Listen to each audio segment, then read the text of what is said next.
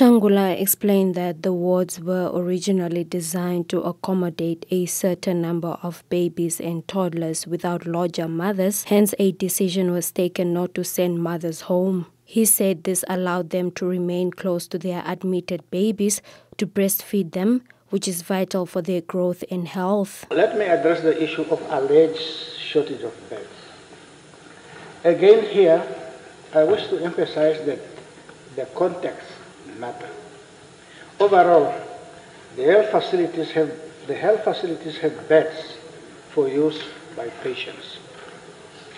The challenge being experienced at the ward in question at Katutura Intermediate Hospital relates to the high number of lodger mothers who accompany admitted babies and toddlers in the hospital.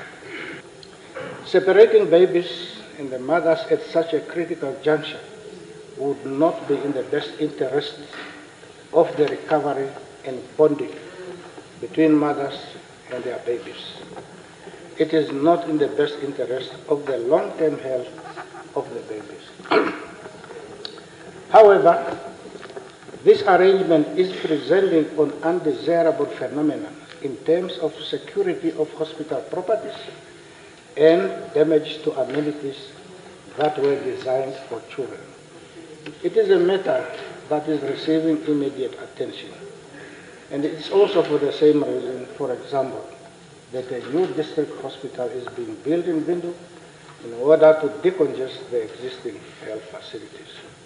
With regard to hygiene and food shortage concerns raised, Shangula said the ministry is committed to enhancing its current systems and approaches as far as hospital sanitation goes, adding that the ministry employs in-house cleaning staff who are deployed to maintain high levels of sanitation standards across all hospital areas.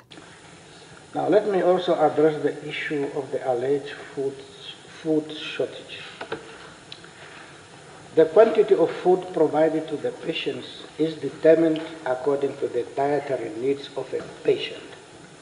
This is done taking into account the daily recommended calorie intake of the patient. While the majority of patients consume ordinary diet, there are some who are on special diet, including patients suffering from diabetes mellitus and other ailments, or those who require liquid diet. Generally, patients are provided with 3 meals per day, comprising breakfast, lunch, and dinner. Some patients may require to be provided with meals at fewer intervals, depending on their treatment plan. The meals for patients are provided by catering companies contracted through the public tender system. The ministry has compiled the specifications that service providers need to comply with at all times with respect to the quality and quantity of meals provided to the patients.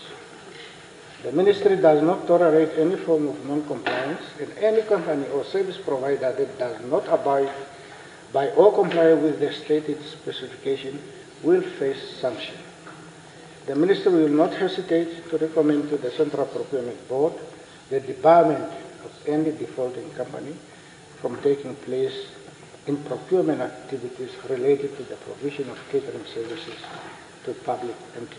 According to Shangula, a costed plan of 16 billion Namibian dollars was approved by Cabinet for the mobilization of additional resources to strengthen the public health system.